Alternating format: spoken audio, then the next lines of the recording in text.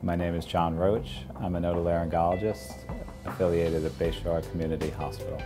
I've been an otolaryngologist for 17 years. I've been a physician for 23 years.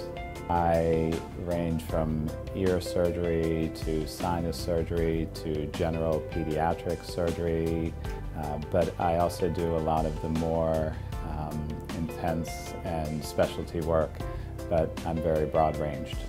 The most common pediatric conditions that I see are chronic ear infections, hearing loss, perforations or holes in the eardrum. We see a lot of obstructive sleep apnea associated with tonsil and adenoid hypertrophy or enlargement of the tonsils and the adenoids.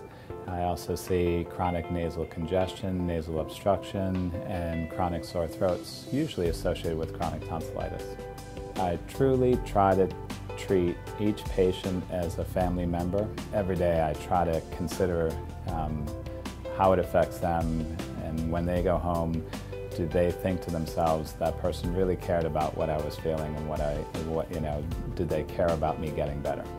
In the pediatric population, I try not to give them too many of the details as far as what I'm doing. With kids, I try to be much more interactive and playful with them. I interact with them more on just a personal, friendly, playful level.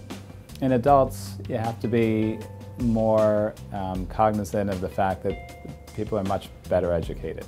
And so they want to know the details. They want to know how many you've done, how often you've done it, how you do it, what you use, and what your outcomes are. I love working with kids, and I think kids are just their mindset and how innocent, and there's a phrase I heard when I was younger that children don't know not to ask the right question, and I think that freshness that they bring is just a wonderful experience.